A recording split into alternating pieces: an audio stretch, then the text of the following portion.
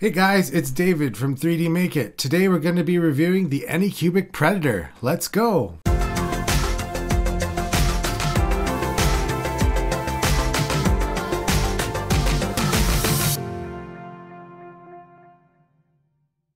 Think back. Think way back. Well, okay, maybe not that far back. We're talking the very first video we did on this channel where we unboxed the Anycubic Predator. Well, we're here to talk about it and give it a fair review now. We've used it for a while. I've even added one to my personal collection. But let's review it, let's look at the stats and see where we sit. The first thing we have to say about the Anycubic Predator is that it's a Delta printer. So we've talked about Core XY printing where the bed moves down and it's the head that moves back and forth. We've talked about Cartesian printers, so that ender behind me there, the bed moves back and forth, the gantry goes up and down, and the head swings back and forth. Well, Delta, the bed doesn't move, so it's always at the bottom, and the head's always swinging, moving the hot end around to build the model up. So that's the difference. Deltas generally have round build plates. So we're going to talk the diameter right across that circle there, and it's 370 millimeters, and it goes up 455 millimeters. So when you're talking print volume, it's fairly close to CR10S range. Because of the circle, you're not going to get like a squared volume of 370, so you are losing a bit of build volume. The print accuracy on it, it's great. We're talking 0.012. The nozzle diameter is a 0.4. We've got about 150 millimeters per second maximum print speed. Yeah, maybe go about 110. That's where I like to print on them.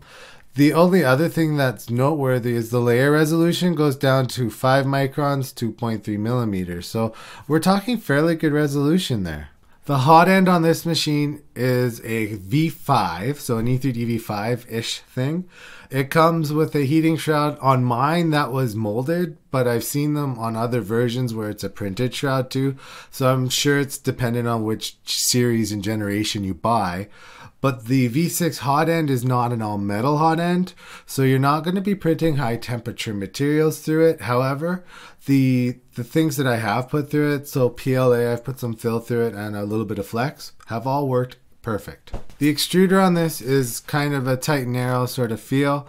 It's Anycubic's version of it, but it does work very well. You can adjust it through screwing the nut on the side, so you have a lot of control about how much you're actually putting pressure on that filament as it's feeding down through that small Bowden tube from their flying extruder setup there.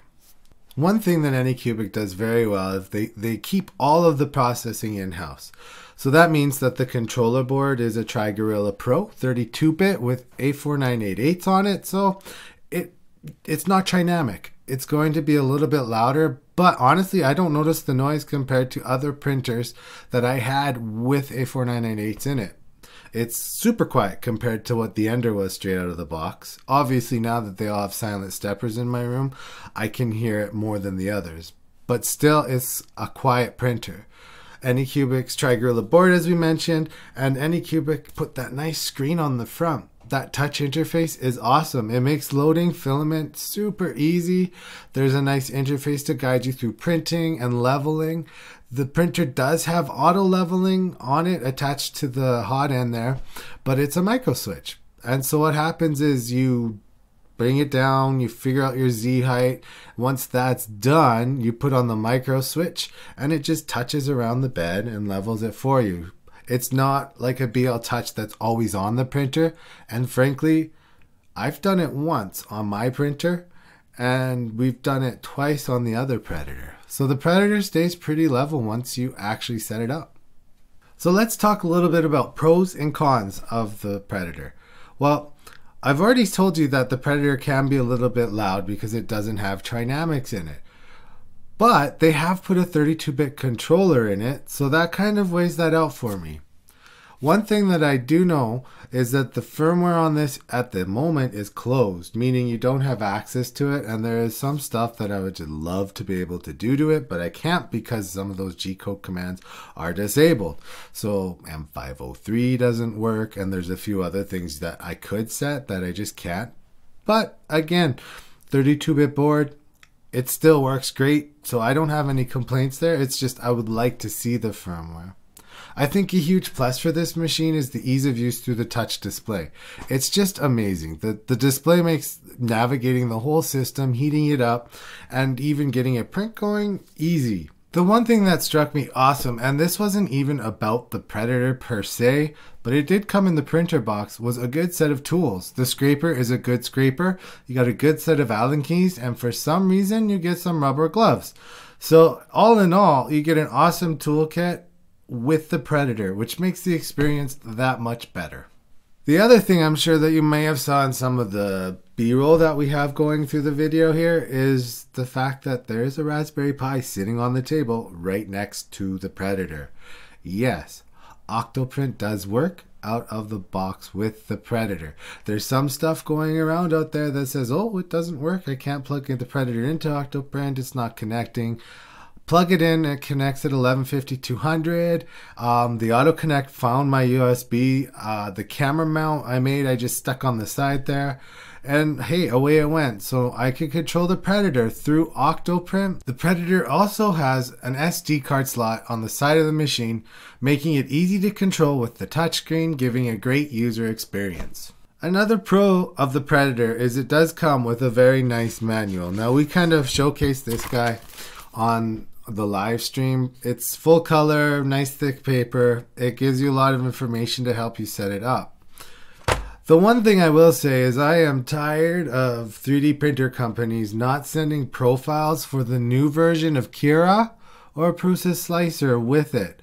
I understand that Simplify 3D is out there, and in fact, if you want an out-of-the-box profile for the Predator, Simplify 3D is the only one that has it right now. I have on our website 3dmakeit.ca, I've posted my Prusa Slicer, and I've also posted my Cura 4.4 profile and machine profiles on there for this printer. But I think that it's time for the manufacturers of these printers, Anycubic, Creality, Big Tree Tech, lots of these companies are shipping Cura 14 still, and we're way past that. We are on 4.0, and I mean, relatively speaking, that's maybe 3 or 4 years ago, but we are past that, and those profiles don't even import. So you're given old instructions and left to figure out kind of how to make your slicer profiles and work your way through it and muddle your way. And I'm tired of that, and that's not specific to this printer. Like I said, it's all of the printers. So now that I've had my grumpy old man rant and get off my lawn, kids, let's talk about what I think about this printer. Well, firstly, this rocket, this little rocket, this guy, let's zoom in, zoom. That's the manual approach. But you can see as the camera gets closer, there is a little bit of layer line showing, but I guarantee you that's just because the camera is zooming in closer to your eye.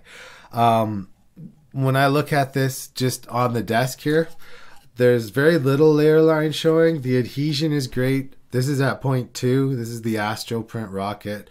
You can see that the cooling and the bridging underneath that the model does perform is admirable. There's no sagging, there's no dips. You've got nice sharp points, smooth edges, and round where it should be. So like on the window there, we've got a nice round edge. So it prints fantastic. I have very little to complain about the printing quality of this machine. It's solid. It hasn't actually failed me. I've failed it. So when I slice things too fast, when I don't think about what I'm doing, that's when a print fails. This machine, however, has not kicked a bad print off for me yet.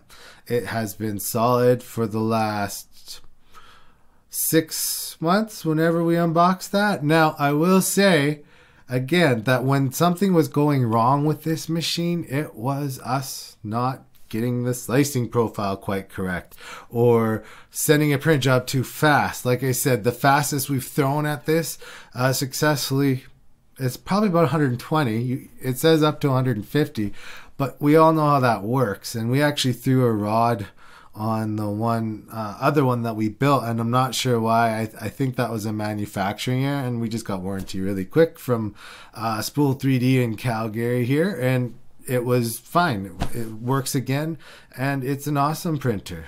So if you're starting out or adding to your farm, is the Predator worth the coin?